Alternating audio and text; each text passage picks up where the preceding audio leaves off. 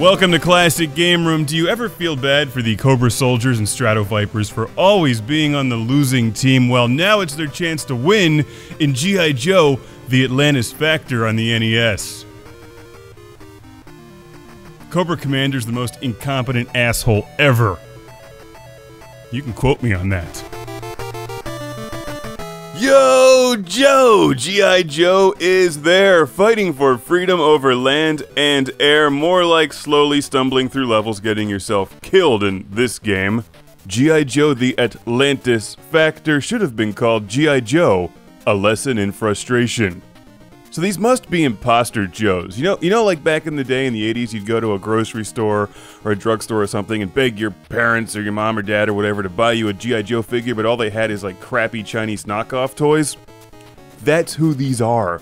The real Joes would have wiped Cobra out in 22 minutes flat and still have time to hit the bar afterwards because you know Shipwreck was always buying. These fake Joes must be like Freedom Force USA, fighting for freedom over ice and dirt. Anyway, let's get started. The map and menu structure here looks a lot like another Capcom game, Bionic Commando. But that's where the similarities end, because Bionic Commando was actually pretty good. G.I. Joe the Atlantis Factor has some interesting ideas and the G.I. Joe license, but on the whole it's a pretty generic game and has one of my biggest pet peeves ever in video games: regenerating enemies. I hate regenerating enemies. I think that's just sloppy programming. Like, it took the developers too much work to make the game remember that you just shot that guy on a ledge, so when you fall off the ledge and climb back up, he's there again. How rewarding. You know, if that's how the game is going to be, the Joes should just go home and call the Transformers to finish the job.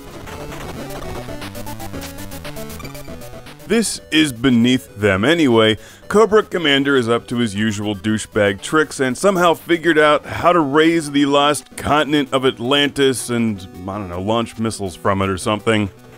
The least competent evil leader in the universe raised Atlantis. Cobra Commander. You know, if he was smart, he would have just created a reality TV show about the Baroness, rolled in the money, and retired.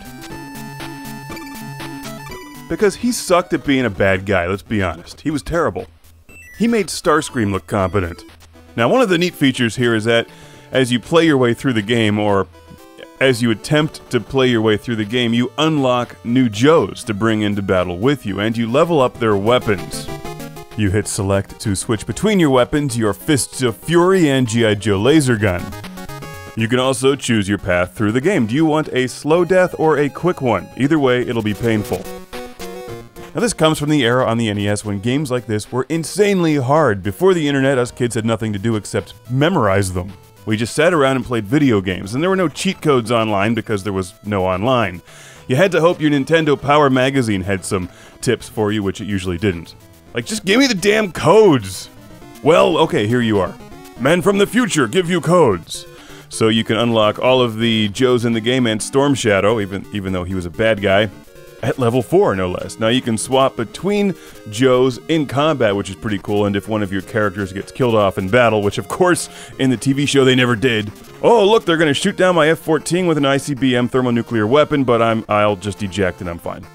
Where was I going with that? I don't know. I can't believe Rock and Roll isn't in this game. Like, he was the baddest ass Joe of them all. The rest of the Joes are a bunch of pussies compared to Rock and Roll and Roadblock. Now, at least Roadblock is in this game. But without any public service announcements, there's really very little he can do. If only he could warn children not to play with matches or jump their bikes over live power cables. Now, my theory is that even though some of the other Joes, like Flint, got more attention as being the ladies' man and Don Johnson played Falcon, that Rock and Roll had Scarlett's number on speed dial. Oh yeah, which in the 80s meant he memorized it and used a rotary phone to call her quickly. You know, Rock and Roll never bothered to upgrade to a phone with buttons. He was still listening to Skynyrd on 8-track. As he should. G.I. Joe the Atlantis Factor was sent to the show by Mike from Galloway Township, New Jersey. This game is really only for G.I. Joe superfans and those who want to relive the ultra-challenging, side-scrolling, platforming days of the 80s. Sure, it has the G.I. Joe license and a password system, otherwise it's really not all that exciting, and now you know, and knowing, as you know, is half the battle.